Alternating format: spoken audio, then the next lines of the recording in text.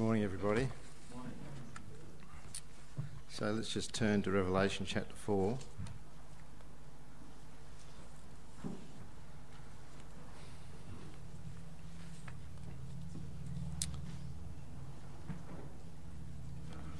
And we'll come before the Lord in prayer, shall we?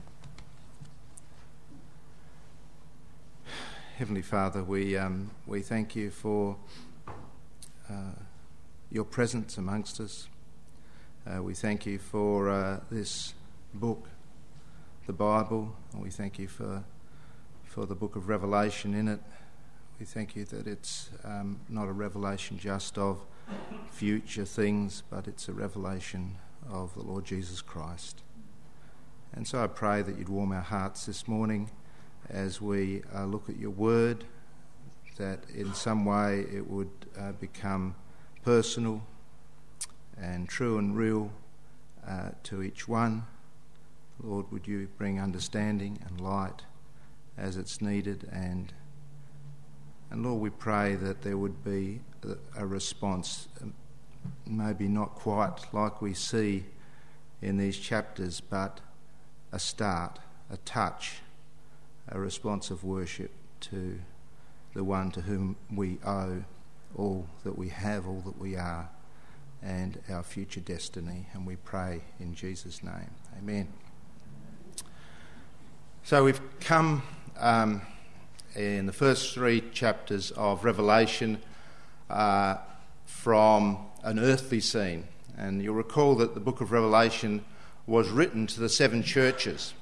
And that's important to remember, because when we get to heaven here in chapter 4 and 5, remember this has been written to people who are facing a great deal of persecution, of trial, of suffering. I don't know how much heaven matters to you. And when you read these passages, and we'll have a look at chapter 5 as well, I don't know how real it seems to you. But one thing I'm certain of, and that is that the more that we experience suffering, trial, the more that we see trouble in the world, the more uncomfortable things become, the more wonderful the prospect of heaven seems. Amen. And that was the kind of people that this was written to. We read about it in chapters 2 and 3. Some that had given their lives for their faith. Remember that it was at a time when there was on the throne an emperor. Not like our Australian democracy, and we sometimes fear maybe we're going there. But on the throne an emperor, and that man could say what he would on that throne, and it would be done. And people lived in fear.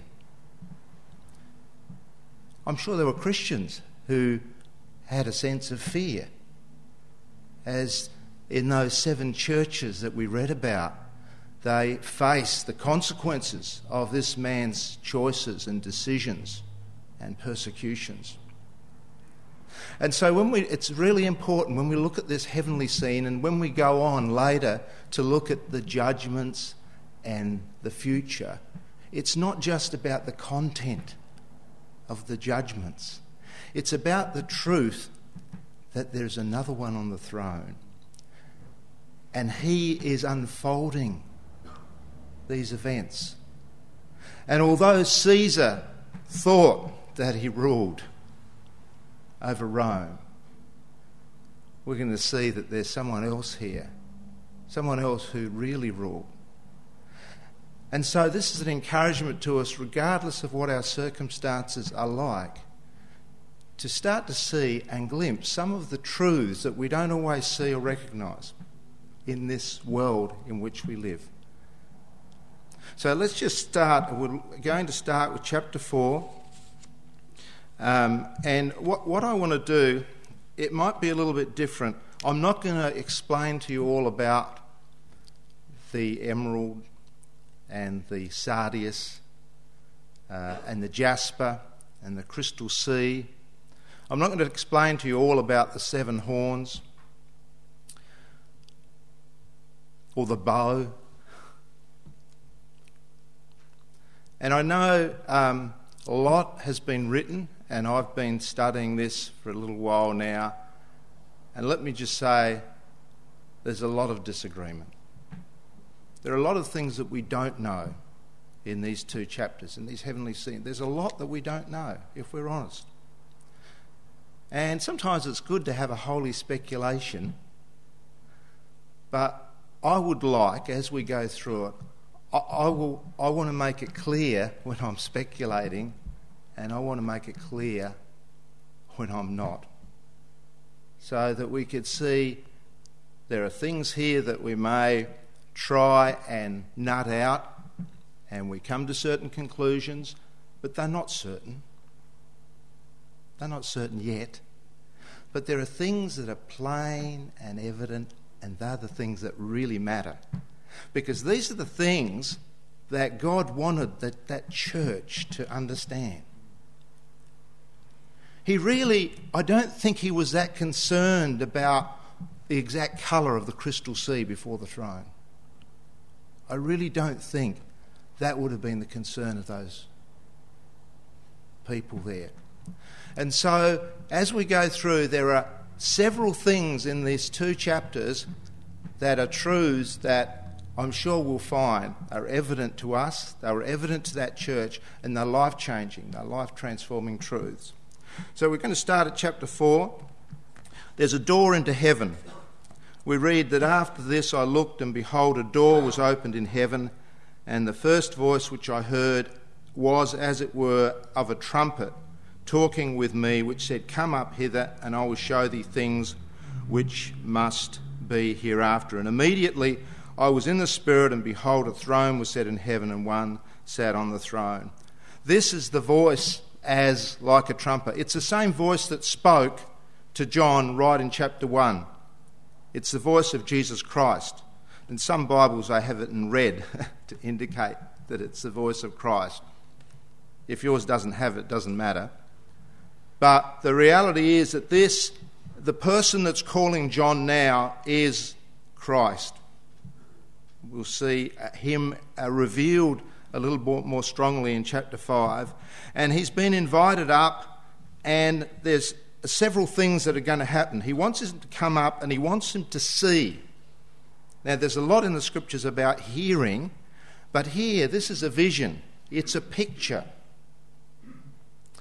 And he wants him to see something, and he also wants him to see things which must be hereafter. So there is a prophetic element, and that's particularly picked up from chapter 6 onwards, where the scriptures start to unfold something of what is to be.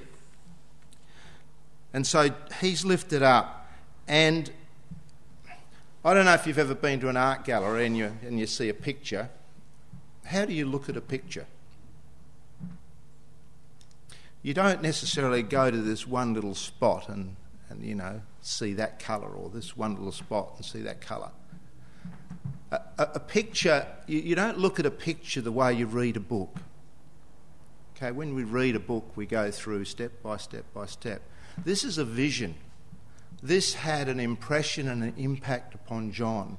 And I suppose it would be good if we were able to be with him to get something of that impression.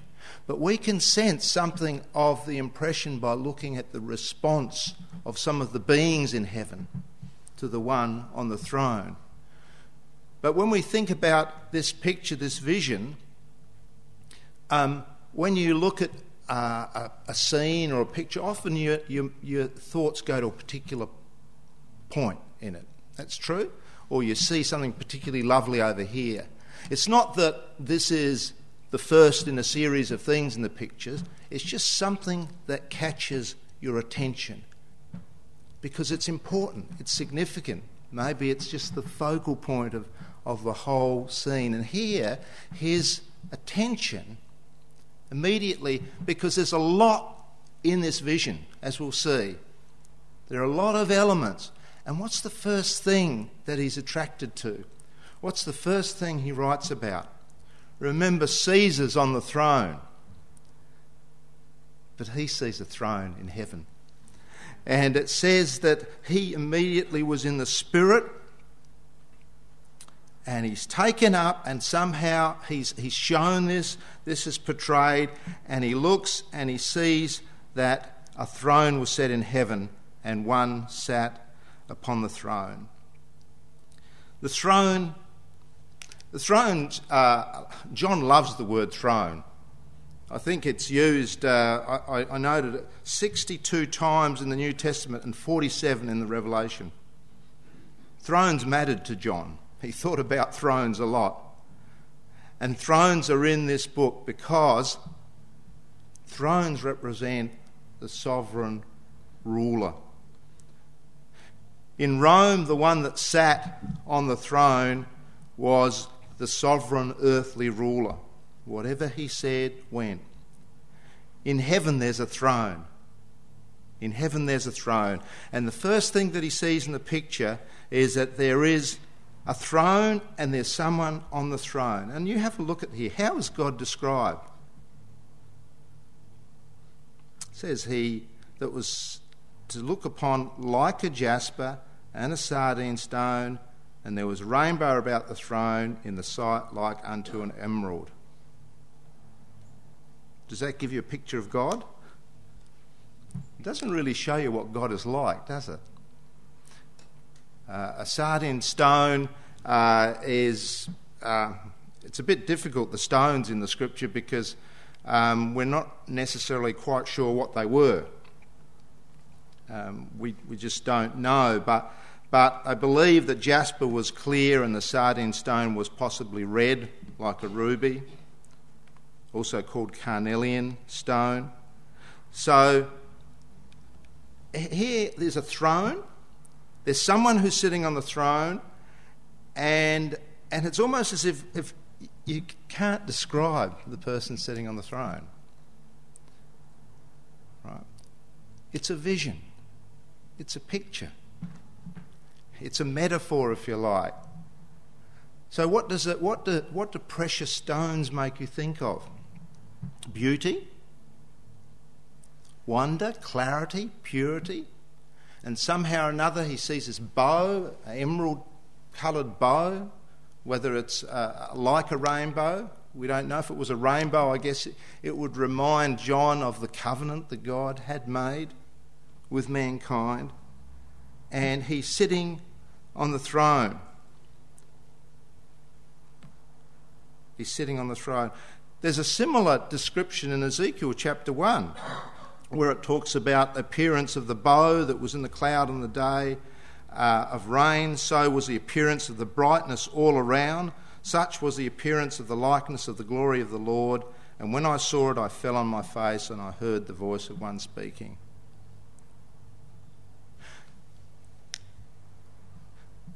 God doesn't actually sit on a physical throne. If I ascend into heaven, behold, thou art there. If I make my bed in Sheol, thou art there. How can God communicate what he is like to mortal and limited man? He can't. But he gives John a glimpse, and he wants John to capture this sense that there's someone here that is beyond description. One of the hymn writers described him this way: immortal, invisible, God only wise, in light inaccessible, hid from mine eyes. Most blessed, most glorious, the Ancient of Days, almighty, victorious, thy great name we praise. So we see the colours, we see the stones, we see the bow. We don't actually see God, but there's one on the throne. And we know that he's the sovereign Lord. One day we'll see Jesus face to face, God incarnate. But I don't know how we'll perceive God when we'll be in heaven. We'll see him more clearly than John saw him here. But we won't be able to draw him in the way that you would draw a person like you or me on a picture. In verses 5 and 6 it goes on to say, out of the throne proceeds lightnings and thunderings and voices, and there were 7 lamps of fire burning before the throne, which are the 7 spirits of God. So you've got this sense, and often in the scriptures God is associated with lightning, with thunder, with rumbling.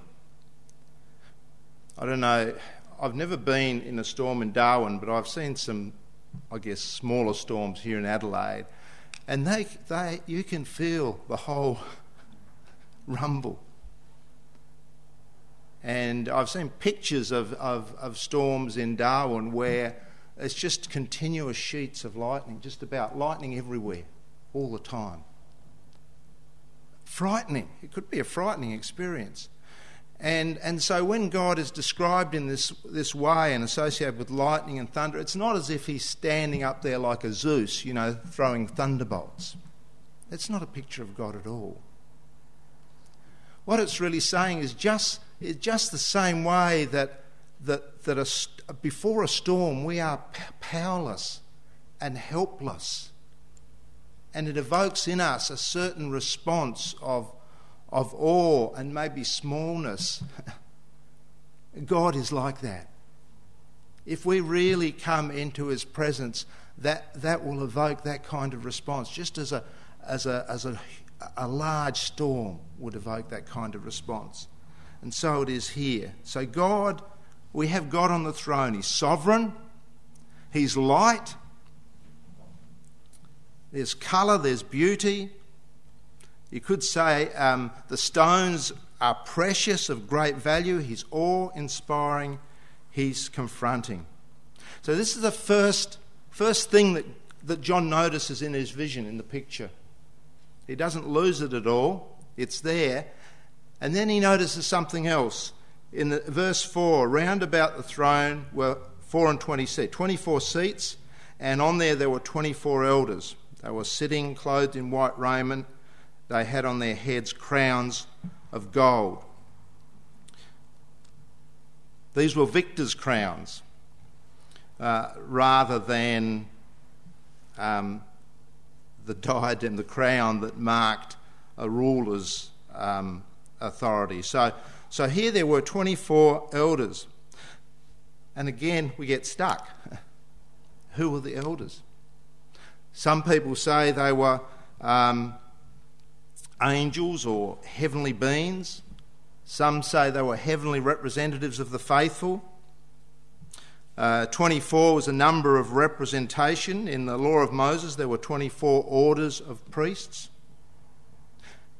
And if you read, you go on and on. There are many thoughts and theories and ideas. And I just have to say, I don't know. And I don't think any of us could really know. We can ask them when we get there. We don't know.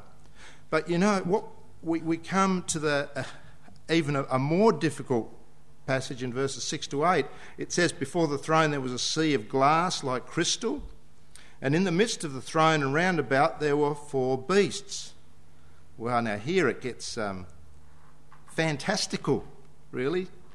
We've got the first beast was like a lion, and the second beast a calf, and the third beast a face as of a man, and the fourth beast was like a flying eagle. And the 4 beasts, in verse 8, had each of them 6 wings about him, and they were full of eyes within, and they rest not day and night. We'll just stop there for a moment. So here there are... I wish I was an artist. I would try and draw this. Some people have. You've got these beasts, and there's these 4 faces. And again, they're the same beasts, faces portrayed in the Old Testament. In Ezekiel, also you'll notice in Isaiah chapter 6, there are the cherubim that are portrayed as having 6 wings, and they're singing the same song that we'll see in a moment of Holy, Holy, Holy. I don't know what they are.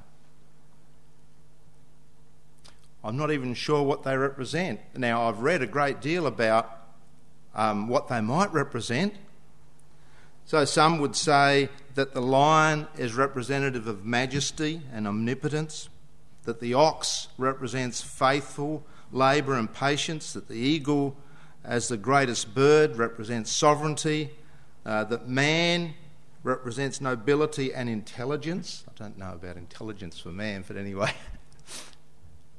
So some have said, well, these are characteristics. These are characteristics that reflect the characteristics of God. Sorry. Perhaps that's so. Perhaps that's so. But I don't know. Strange, isn't it? The more we look at the picture, the less we know. The less we know. So we're not sure about the elders, who they are, other than that they're around the throne. We're not sure about the beasts, who they are, other than they were in the midst of the throne. We're not sure who they are, but we're 100% sure about what they're doing. And I believe this is the truth that God wants us to grasp from this chapter and the next chapter. Right? We can allow our sanctified imagination to paint the picture any way we like.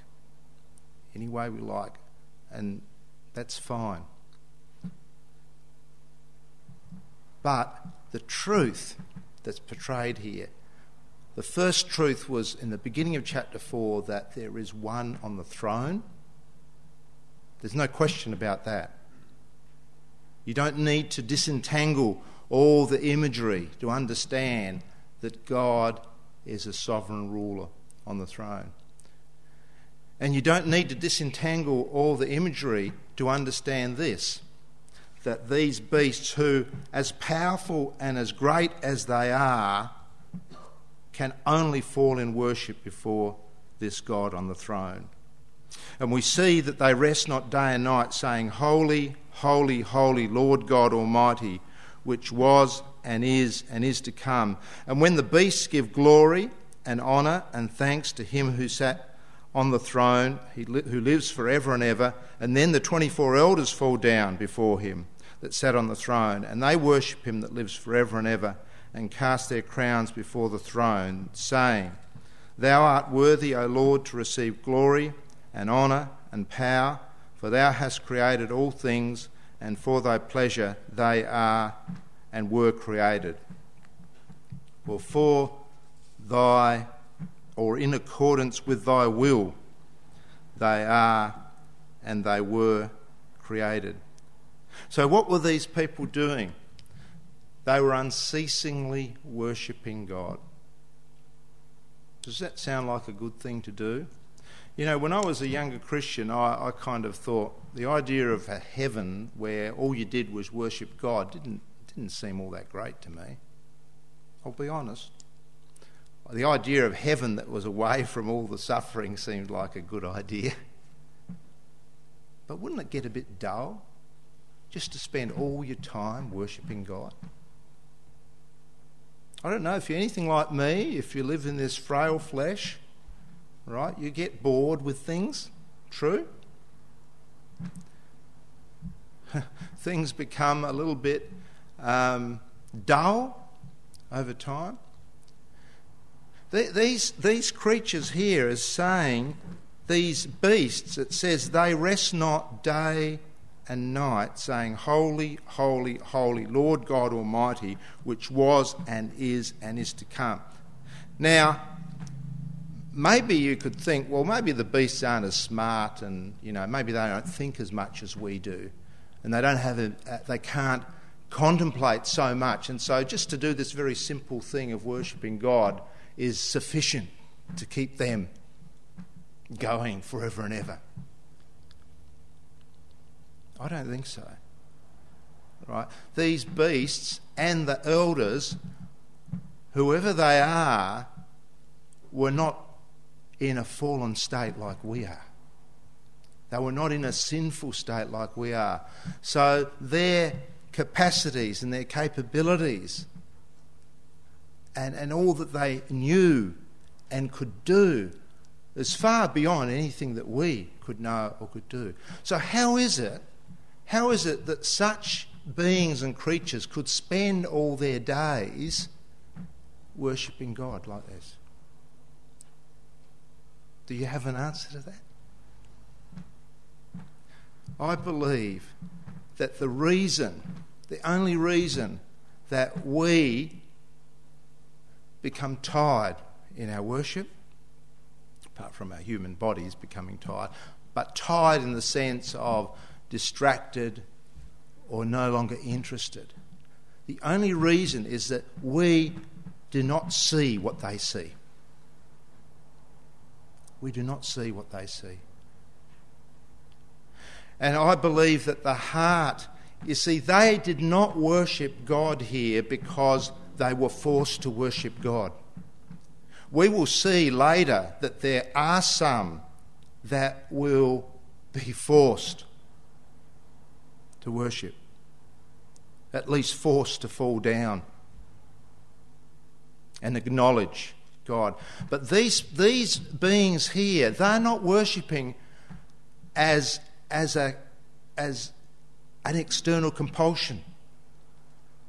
They're not worshipping because they've got nothing else to do. They're worshipping in this, that they are so captivated by God that the response is a forever and ever and ever worship. I can only say we need to pray that God would show us a glimpse of himself. Because whenever I get tired, whether it's in prayer or whether it's in praise or any of those things, it's really reflecting, I think, that I'm not seeing him as he is. And that's okay, he's gracious. He hasn't crushed me yet. It's grace that's led me safe thus far, and grace will lead me home. It's a wonderful thought. So these people, so when you think that, oh well, maybe forever and ever, worshipping in heaven's not going to be a great part, it will be something that you won't be able to keep yourself from. You see, they look at something of what they see. They say, "Thou art worthy."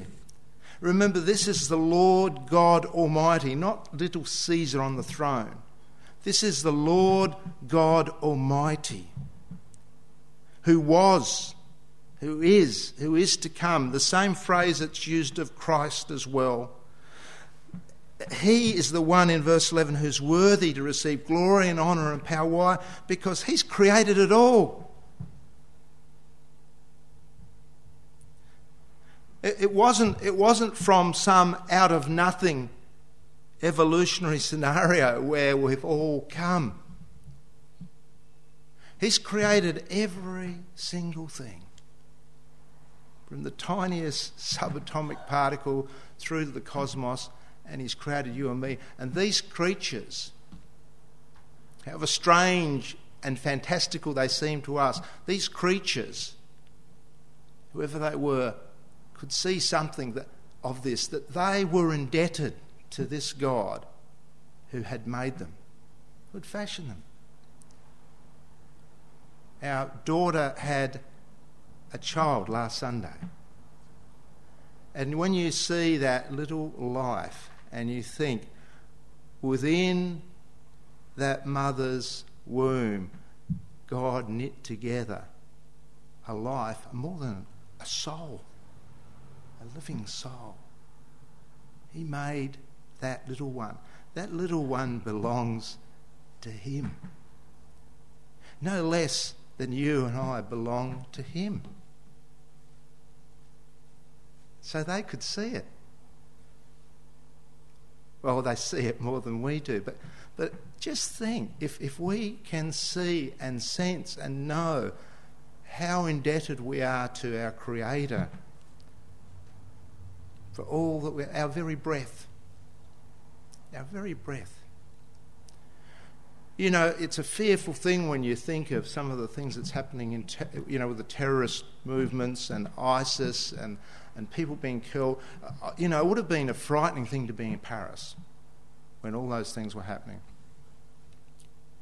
But here, how frightening, awesome, to be in the presence of someone who doesn't have to move and you're destroyed. He can make you or break you as he will. And he created everything not at a whim, not according to our expectations or desires. He made it all. He created it. It says by thy it's what it's saying is for by thy will, in accordance with your will and purpose. You made it as you chose to make it. And I'm so thankful he made me. Or maybe you're not so thankful he made me. But it's a blessing. We're going to move on quickly. Chapter 5. We can't stop here. We're still in heaven. So remember he's had this vision. He saw the throne. He's seen the beasts and the elders. And now he sees them falling before their Creator. And now the scene shifts. John sees on the one who is in the throne, on his hand, on his right hand, it says it's on his hand, that sat on the throne, a book, right, written within and on the backside, sealed with 7 seals. This book is going to be opened in the later chapters. In the book, there are hidden the purposes, the outworking of God's plan, as he's revealed it in the book of Revelation. But at this point, we have God has the book in his hand, and a strong angel, he proclaims with a loud voice, who is worthy to open the book and to loose. And no man, no one, actually in heaven or earth or under the earth, this angel had quite a loud voice.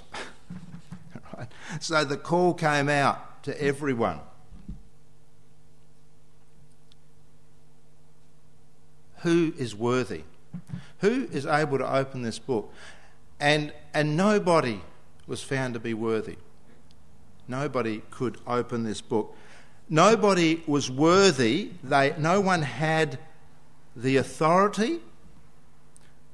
No one had the right. No one had the power.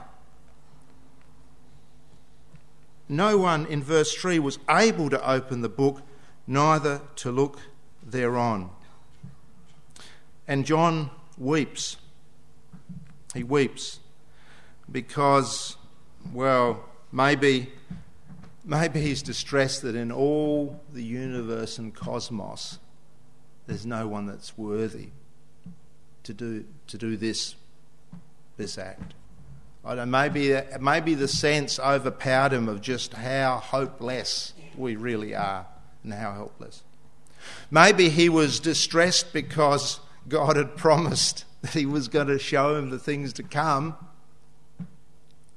and they're sealed, and maybe it's not going to be opened. So he won't get to see something of God's workings. I don't know. Both of those thoughts have been suggested. But be that as it may, John is very distressed. It says in verse 4, I wept much, or he wailed, because no one was found worthy to open the book. And then you get this picture. One of the elders said, weep not, behold, the Lion of the tribe of Judah, the Root of David, has prevailed to open the book and to loose the 7 seals. And behold, and lo, in the midst of the throne and of the 4 beasts, and in the midst of the elders stood a lamb, as it had been slain, having 7 horns and 7 eyes, which are the 7 spirits of God sent forth into all the earth. And he came and took the book out of the right hand of him that sat upon the throne. And when he had taken the book, and we'll stop there just for a moment. So here it is. Here is someone who's unique. You know, sometimes I've spoken with people from different religious faiths, and there are many teachers and great prophets of different religious persuasions, but none of them is unique like this one. It's unique. See, no one else was actually worthy. Whatever all that entailed, no one had the right, the authority to unfold what was to be. And no one, as we see, could be the one who was dead and behold is alive forevermore. So every prophet, every founder, every leader is dead in the grave. You can the Muslims will go to the grave of Muhammad, to the bones.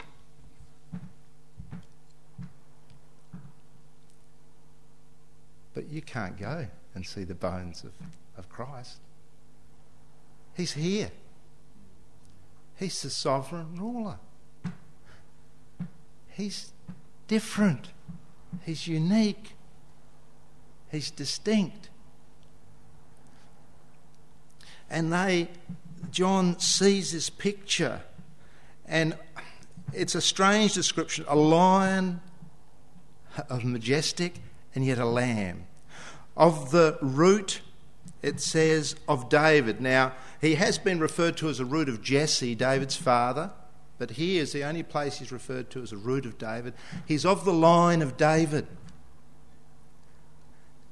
God himself, and yet incarnated, made man from this root, from this lineage of David, in some miraculous way which we celebrate in the next month.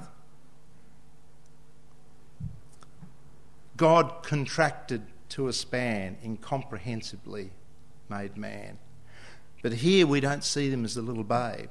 Here we see him as the lion and as the lamb. And look how it describes the lamb: as though slain. As it had been slain. And the 7 horns and 7 eyes, they were picturing the 7 spirits of God. This 7 spirits of God refers to the Holy Spirit.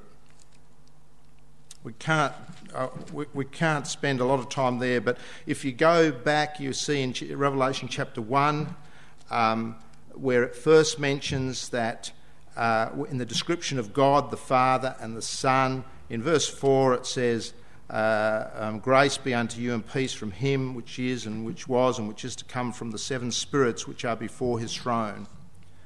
And they together are worshipped. Nobody else in Revelation is worshipped, by the way, except God on the throne, the Lamb, and the spirits. No one else. Even the angel, when John goes to bow before him, he says, no, don't do that. Don't do that. So here we have the Lamb, and somehow God's Spirit is at work there. Remember, it's a vision. There's not a literal lamb sitting there, just like there's not a literal throne sitting there. It doesn't mean it's not a true God. It's just that we don't have the capacity to perceive and to see it. He can't paint a picture for us to see.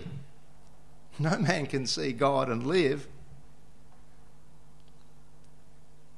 But we can see enough, and he pictures it as a lamb. Why does he do that? Why a lamb? Because he was the Lamb of God, slain. Before the foundation of the world, he bore our sins, just as the sacrificial lamb was sacrificed in the days of Israel to atone for sins. When Christ came on the scene, John looked at him and he says, behold the Lamb of God, the one Lamb, the unique one who takes away the sins of the world. once for all. And you see that now, because when they go on and it says there in verse 9, they sang a new song, and this day is the beasts and the elders. They fell down before the Lamb in verse 8, having every one of them harps and golden vials full of odours, which are the prayers of the saints. And they sung a new song, saying, "Thou art worthy to take the book." Now remember, when they sang, "Thou art worthy, O Lord," in chapter 4, why was he worthy? Because he made us all. We're indebted to him because our very existence we owe to him. Why is he worthy here? Have a look.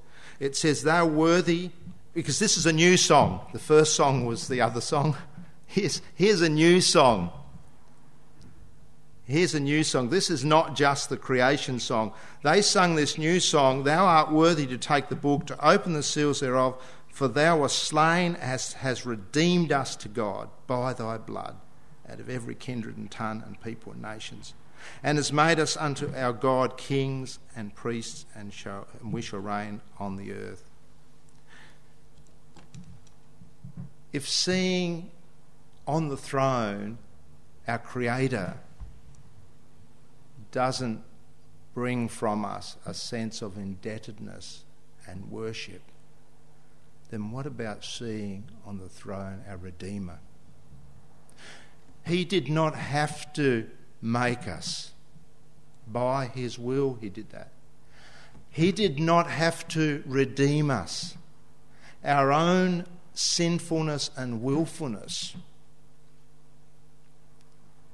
for all have sinned and come short of the glory of God. Our own sinfulness and willfulness has a deserved punishment.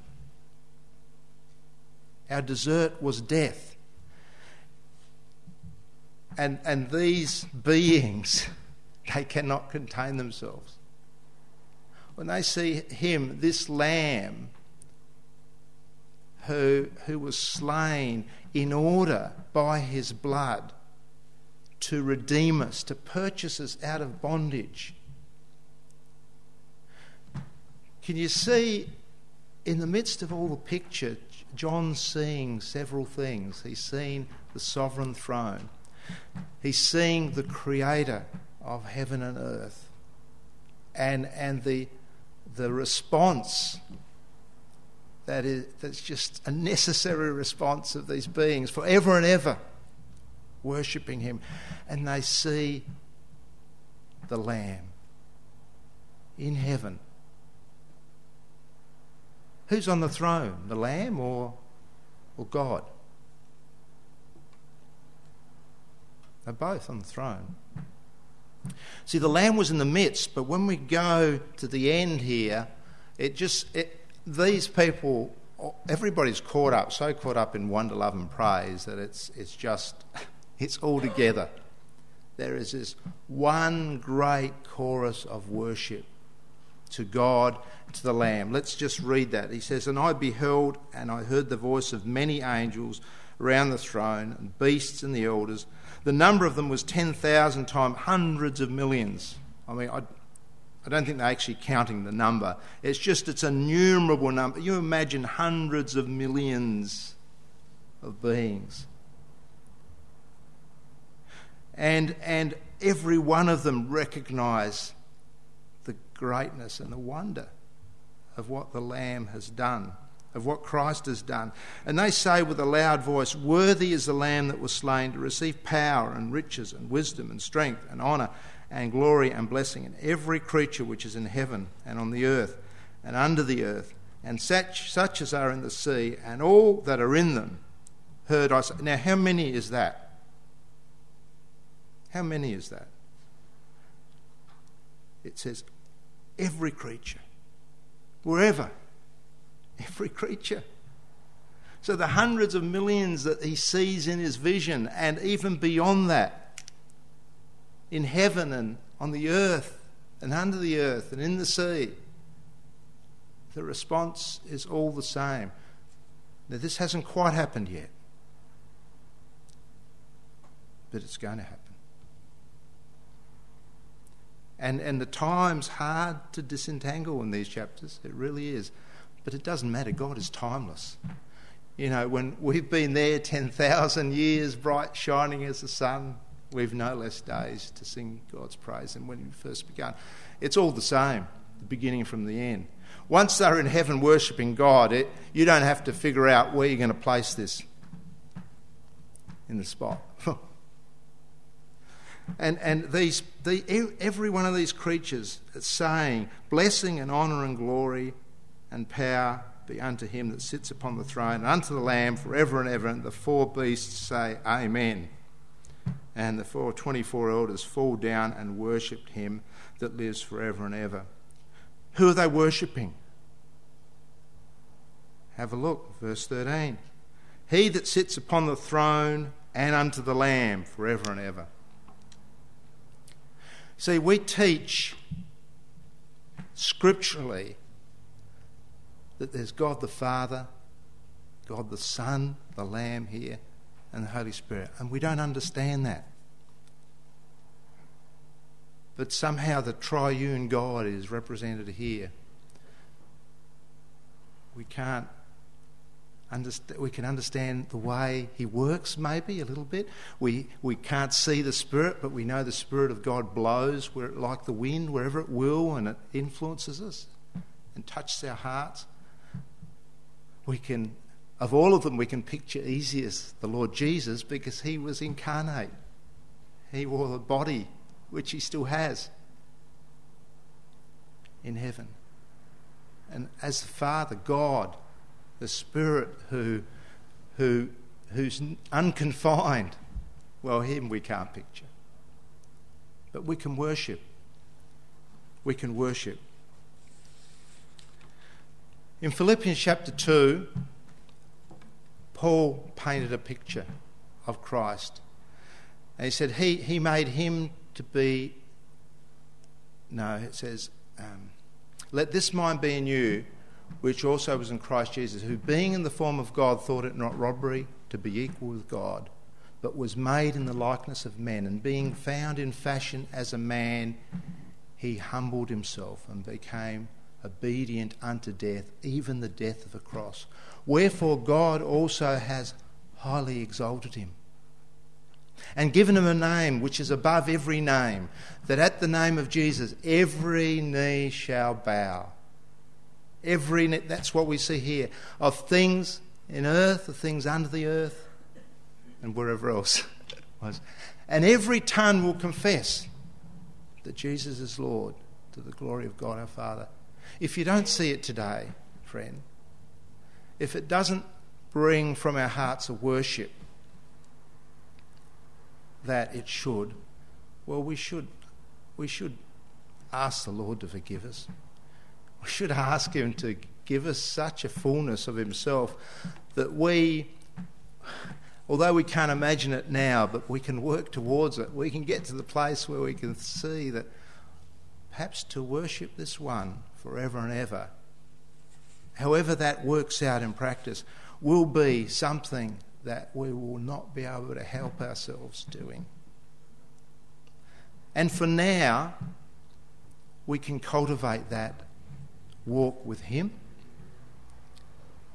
You see, if you spend no time contemplating God on the throne, if you spend no time at all reading the Gospels and seeing Christ, then it's little wonder that your heart's cold.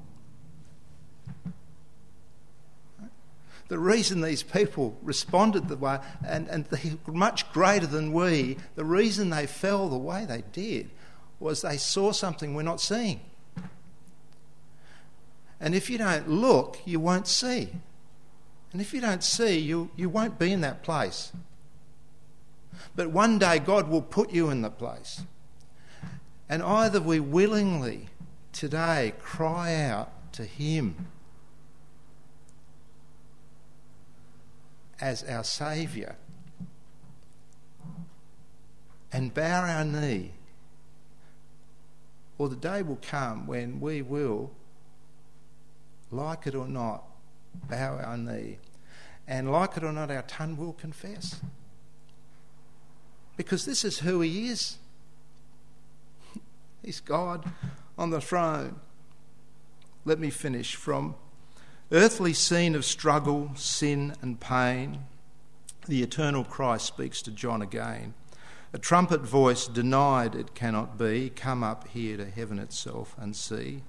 A scene beyond the grasp of human mind, a future known to God to which we're blind. This is these 2 chapters. Breathtaking vision of beauty and awe, of colour, light and wonder that John saw, but picture only poor and pale and faint of heaven high the vision's brush can paint, of the sovereign upon the throne that's there, he whose visage is bright beyond compare.